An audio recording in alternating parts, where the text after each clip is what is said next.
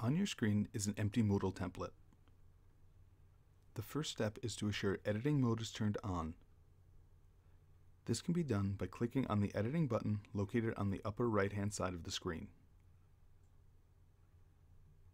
To create a label, you first begin by selecting the appropriate week.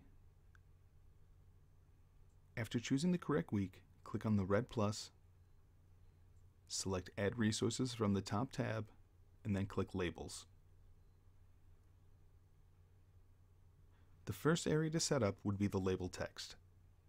I would advise making the label text larger and possibly bold to help it stand out on your course page. After creating your label text, scroll to the bottom of the screen and click Save and Return to Course. The label has been created, and to move the module, you will need to click your mouse and hover over the crosshairs of the label itself. Once clicked, you can move the label to your desired location.